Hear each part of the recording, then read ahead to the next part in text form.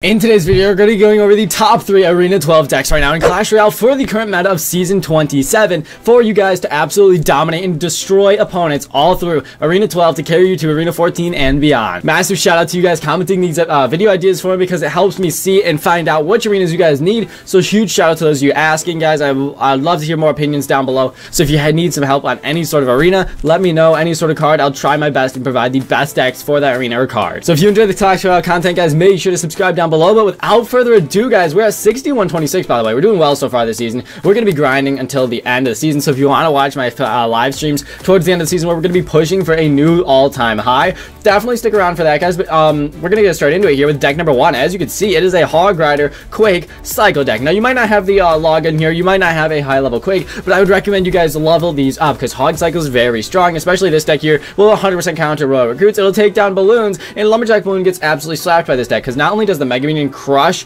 the balloon, the Hunter can also destroy balloons. Lava Hound doesn't stand much of a chance, assuming they don't have great answers to your Hunter or Mega Minion. But other than that, guys, this is a very fun deck to play. 3.1 average elixir cost provides a very fast cycle. So without further ado, we're gonna get straight into battle number 1 here. Let's go ahead and search for our tournament. All right, guys, we are in our first match with this deck here today. So if you're in Arena 12, obviously, a lot of times it doesn't even matter what deck you're using. It all depends on how you play it, guys. So pay attention, listen to me. All of the play styles of these decks are each gonna be different. You have the Hog Cycle, you have some other versions here. We're going to go ahead and go with the Hog Rider left lane. The reason we're doing that is because we see an Inferno Dragon. We want to make sure he can't get a massive push on the right side. We're probably going to see a NATO, which we do, and he's going to get early King to activation, guys. Very good for him, not so good for us. And we're just going to go with the Hunter in the back, try and relax. We're going to see a Lumberjack here. Let's go ahead and go with our Mini P.E.K.K.A.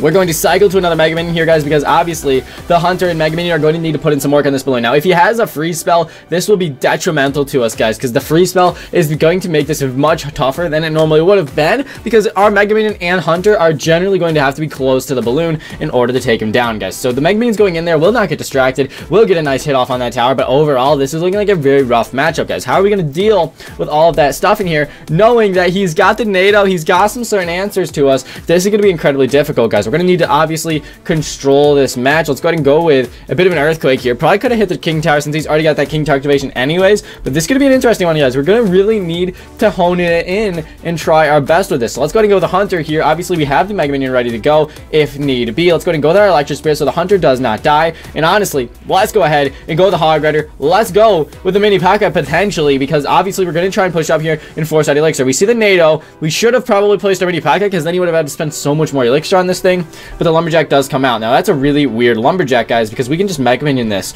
and hopefully take it all down. Now, if he does go with a freeze spell here, probably going to be tower down unless he can't freeze everything, but I'm guessing he's going to be able to, guys. He's definitely got the freeze version up in here, so we'll see what he does there. The Mini P.E.K.K.A. is going to do some work on that left side, kill the bowler completely, and although the balloon got a shot off, guys, not going to be the end of the world there. Mini P.E.K.K.A. might get a hit. He will. That is going to secure us nearly the lead, and we're going to go ahead and go with an Earthquake here. Beautiful stuff, Mini P.E.K.K.A. That is keeping us in this thing, honestly. Let's go ahead and go with the bomb tower here, guys. We're going to just try and cycle. We're going to go for the log. We're going to keep taking the tower damage that we can get because obviously we're going to get a little bit of damage from this.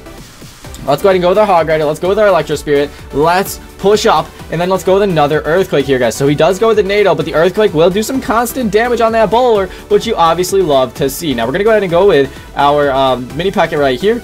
Our Hunter out here. We have enough for the bomb tower kite, which is going to be beautiful here, guys. Going to distract this balloon. He does go with that freeze spell, which we did anticipate. As long as this balloon does not take our tower, we're going to be in a decent spot here, guys. Let's go ahead, go for our Mini P.E.K.K.A. because even though this is going to do quite a bit of damage to us, hopefully the Mini P.E.K.K.A. will one-shot this bowler, which it does. It is able to do so. And now we can go with the Hog Rider here. He's hopefully going to be in a rough spot because he just went with the NATO on offense. I'm not sure if he'll be able to NATO this, guys, or deal with this. If our Hog Rider get one shot off there, we would have been in a great spot. Not going to happen, sadly. We go with our really early Mega Minion. We're going to go ahead and go with our Hunter here. Can the Hunter and Mega Minion take this out? He's going to go for the freeze, but the Hunter does kill it. That is massive, guys. He's going to go for the NATO here, almost definitely. And we're going to go ahead and go with our Electro Spirit. No, he's going to save the NATO for some defense, which honestly is a smart play, but will he be able to deal with all of this? The Hog Rider coming in, the Mini P.E.K.K.A. coming in, guys. He's going to need to NATO this. The Earthquakes comes down. He's going to have to Lumberjack this. The Mini P.E.K.K.A. almost gets a shot off on that tower, guys. And all this is going to take is one more Quake spell, potentially, or a Hog Rider. This is a very close match, Obviously, he's got some great answers.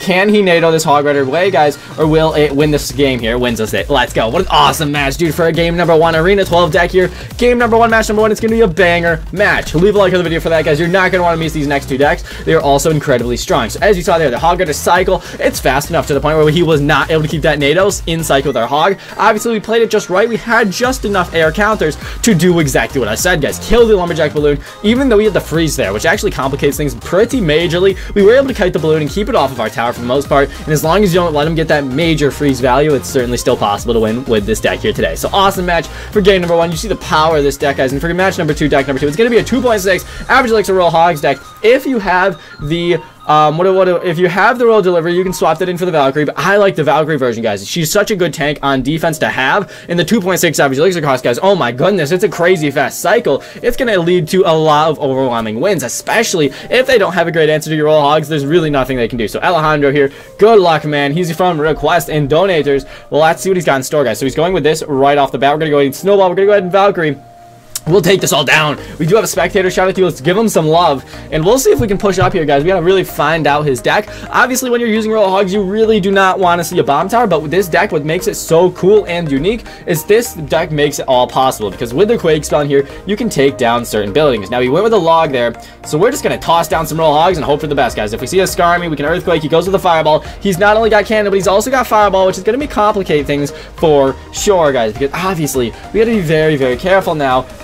Since we do know that he's got not only fireball but that cannon to do some work on us with. So let's go ahead and electro spirit. Let's go ahead and snowball. We'll go ahead and go with all this. This is a really, really unfortunate defense, guys. Almost leading to so much damage there, but we were able to get everything down. So really bad there. Obviously, I thought the electro spirit and snowball would kill the wall breakers, but apparently not. And that caused me to freak out a little bit. We spent a little more elixir than we should have, but nonetheless, we are actually in a decent spot here because we can quake him down. We'll have to find out if he has any sort of rocket cycle or anything else besides those wall breakers. But we'll make this.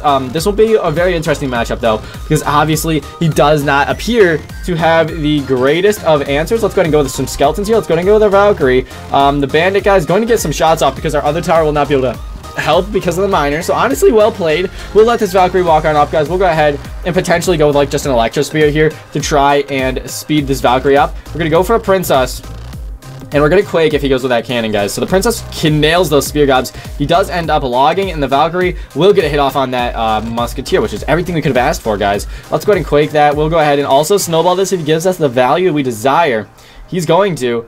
Let's go ahead and go with our snowball, guys. And we can go ahead and 1 unit skeletons this, and then just Valkyrie. So the skeletons will deal with the wall breakers. He's not going to have a good enough answer for that, and then the Valkyrie will take care of the miner. So we have to be very careful. We really do need to get our royal hogs onto this man's tower, but it's not going to be as easy as it sounds, guys, because as you see, I mean, these royal hogs, we're going to try and split them up real quick.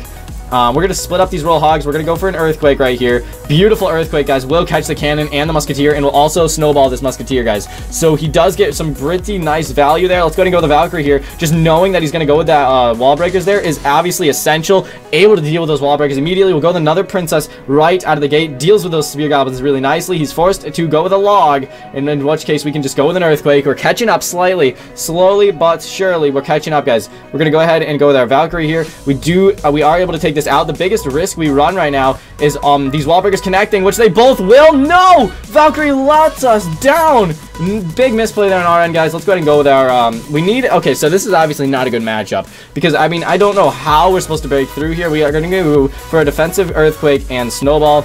But yeah, no, we cannot break through this, guys. We cannot break through because he's got the fireball, right? He's got the fireball, he's got the cannon, which is honestly all he needs. So the cannon will come down here. We can go ahead and quake, but it's not going to be enough, guys. This is going to be a very rough matchup for us. All he has to do is fireball. We do quake that. Not going to be enough here, like we said. Let's go ahead and go with our spear gobs, though. Miner's going to be coming down any second, so let's go ahead and go with all this.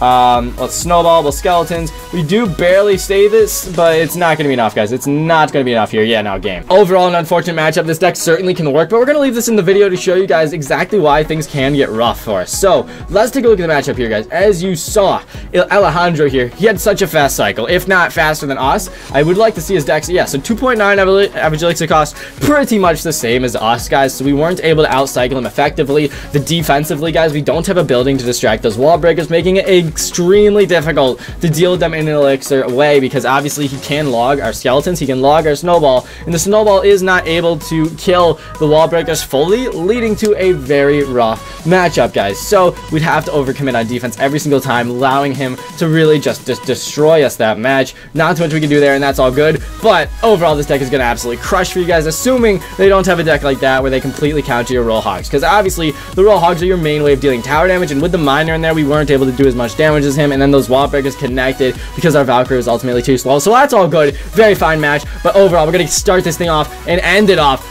on a very strong note, guys. The P.E.K.K.A. bridge spam, not so much bridge spam, but the P.E.K.K.A. log bait deck here, the P.E.K.K.A. bait is going to be one of the stronger decks in Arena 12 because it'll completely counter any golems, any electro giants you might be facing. So if you're having issues with that, guys, use this deck here. The P.E.K.K.A. is an incredibly strong card because it shuts down many win conditions. The electro wizard defensively is one of the best cards. The bats can be supportive behind that P.E.K.K.A. and get so much value. The 1-unit skeletons are huge to cycle. The snowball can deal with things like goblin barrels and also crush things for your P.E.K.K.A. And it can also reset inferno dragons that might be able to fry your P.E.K.K.A. along with the electro wizard, meaning this deck is so strong in terms of synergy and its elixir cost. You don't see a whole lot of P.E.K.K.A. decks with 3.3 average elixir cost, but this one is there. And the goblin barrel, obviously, with the skeleton barrel, can provide so much bait value. If they throw down their log, you'll be able to just toss down your skeleton barrel and ultimately get so much value here, guys. So it's a very strong deck overall. Let's get one final match and one final victory in here to show you guys these top 3 season 20 no, what am I saying, top 3 Arena 12 decks for season 27, guys. Let's get it going. Dudu Lima, good luck, sir. Let's see what he's got going on, guys, from Brazil.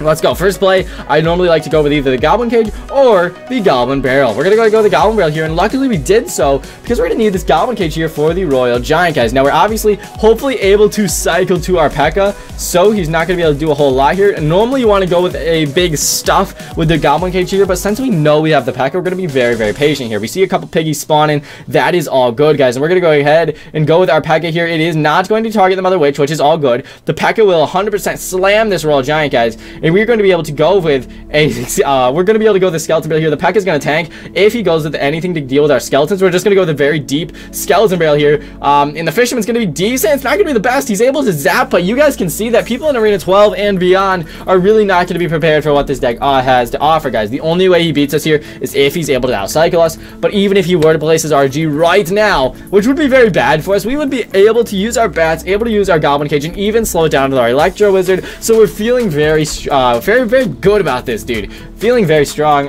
So let's go ahead and go with our bats. Let's go ahead and just Goblin Cage this time so you guys can see the power of this. Obviously, he's going to get a bunch of piggies here, which is not going to be ideal, but the RG gets absolutely slapped, and we'll go ahead and go with our Snowball as well to snowball that Mother Witch back. She will ultimately go down, and as you can see, the RG does not get a single shot off on our tower, and that's not even using our P.E.K.K.A., which will, the P.E.K.K.A. obviously will be your #1 way of dealing with that. So we absolutely shut this man down defensively, absolutely crush here, and obviously, if need be, I mean, hey, the Mother Witch is not the best thing against our deck, but you can certainly use that Skeleton Barrel to just distract her while other units take her down. So let's go ahead, go with our Goblin Barrel, let's go with our Skeleton Barrel, let's be aggressive here, guys, and we'll also go with some skeletons in the pocket to just create some chaos, and this Skeleton Barrel will ultimately land right on top of those things, guys, which will do a bunch of damage to them and actually almost take down that entire Electro Wizard. Awesome, awesome, awesome stuff. Let's go with an Electro Wizard of our own. Let's go with some bats. So our bats and Electro Wizard will be able to overwhelm this. Let's go for all of this. Goblin Barrel will provide some good value for him there, guys. Let's go ahead and snowball this. Probably going to see an RG any second now. We do. Let's go with our P.E.K.K.A. Let's go with our skeletons, guys. P.E.K.K.A. is going to distract. The P.E.K.K.A. gets zip-lined back by the fisherman. Not going to be ideal there. And as long as our P.E.K.K.A. deals with the Mother Witch, we'll actually be all good here. So he does a bunch of damage there. That fisherman play is obviously very, very good. Let's go ahead and go with our Goblin Cage, though. These piggies are spawning left and right. We really got to be careful with this one, guys. Let's see if we can hold on, because, oh my goodness, he's doing stuff, guys. He is doing stuff here. The fisherman should come down if he wants to be a smart player here.